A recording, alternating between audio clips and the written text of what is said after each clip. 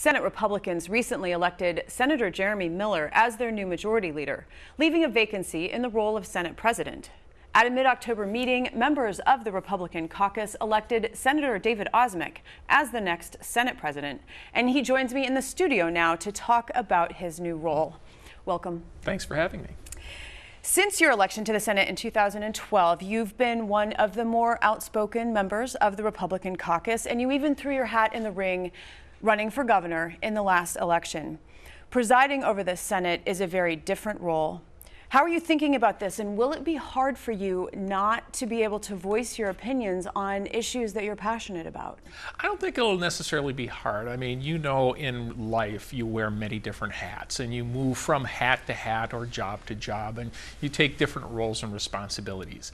And the responsibility of the president is to for the operations. He's an operations manager, and professionally I was an operations, really not project manager, operations manager for a number of years for a healthcare company here in the Twin Cities. I see that as the role of making sure that you are the oil in the machine that keeps things moving and keeps things moving in the right direction. Me being outspoken, that doesn't necessarily mean I'm not going to have an opinion on subjects. I may, and I've already started to change maybe a couple of my behaviors, but yeah, I think more of the spicy comments that I used to say, which got the attention, and you certainly saw them, they were to make a point, and to make the point well. I think you're going to find that my spicy comments might be dialed back, but the passion still will be there. The president of the Senate is the parliamentarian of the body, or the oil that keeps the machinery running, as you said. And you're overseeing the business of lawmaking, making sure that procedures and rules are being followed. You have stepped into the role from time to time here and there, but at this point now, are you really digging into studying parliamentary procedure? Yes, we govern ourselves based upon Masons. There's a couple of different rules of order. Robert's rules is what a lot of people know. Masons is what we at the Capitol use, and it's a book about that thick. I am actually starting to read through it and have a couple of sessions with some people that are experts on Masons to go through the finer points of Masons to make sure that I understand it. But like you said, I have been living under this for, Masons for 9 years. I understand, as well as our rules and our rule book and what's called customs and usages. I understand all of those roles and how they all work together to run the Senate floor as well as operate the Senate in general.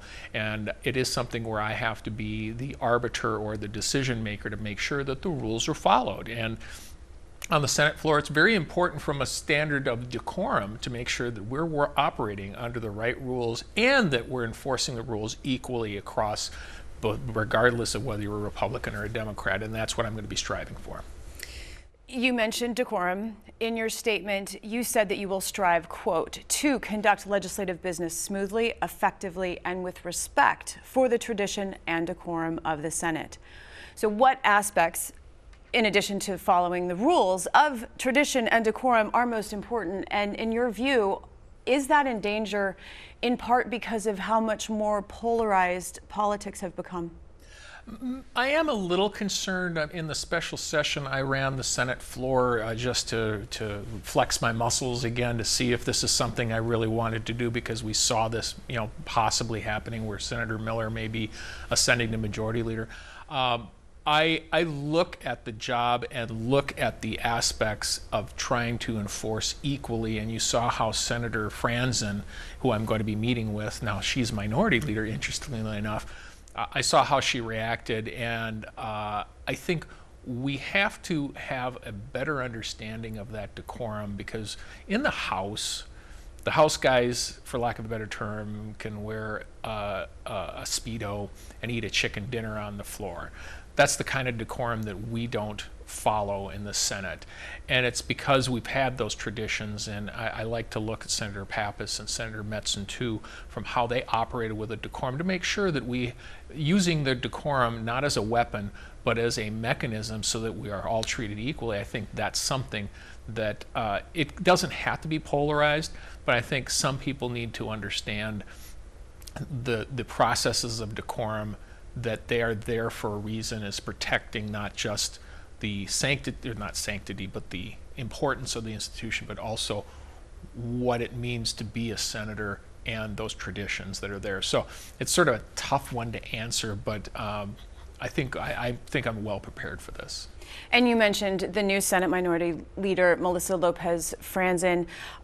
You also said in your statement that it is important to you that the minority voice is heard, and she will certainly be part of that minority voice.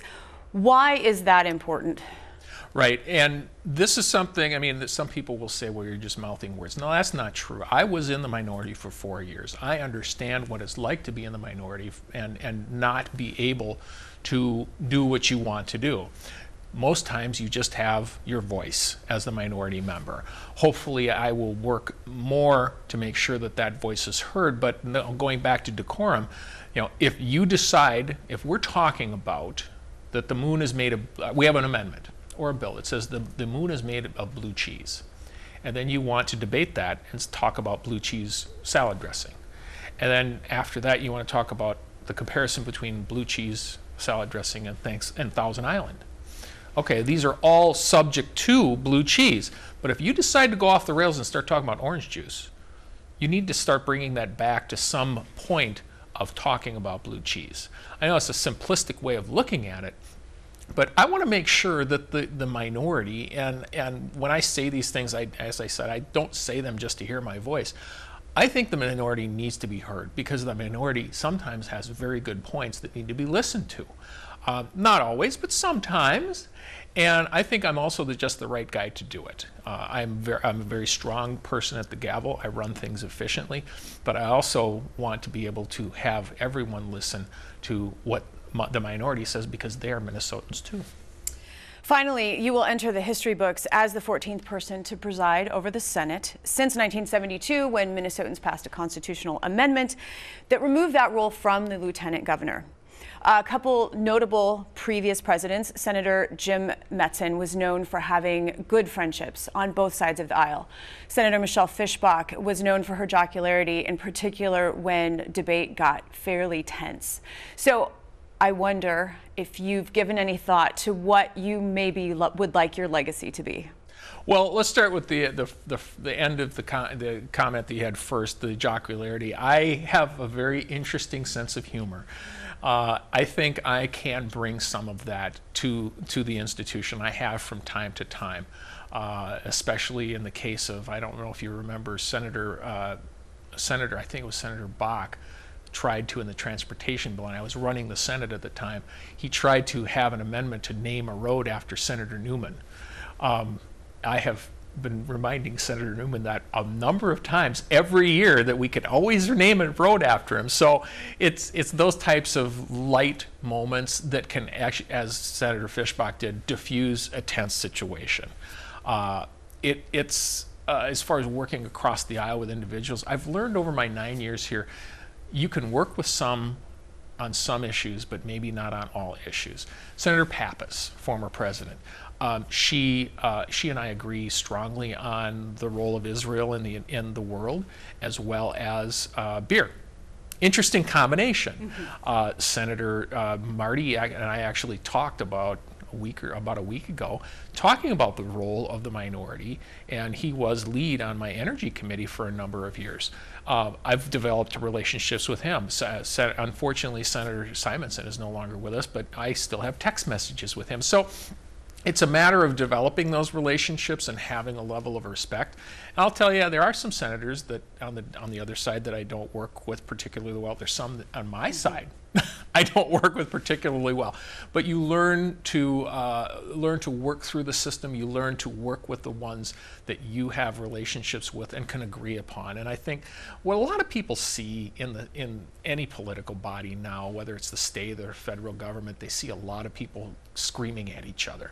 Well, you'll find out if you look closely, about 80% of the time we generally agree upon a lot of things around here. My corrections bill last year was one of them. Mm-hmm. So there's a lot of these things that I think we can work together on, and I'm going to try to strive to make that happen. Our new Senate President, David Osmek, I want to thank you so much. Thanks for having me.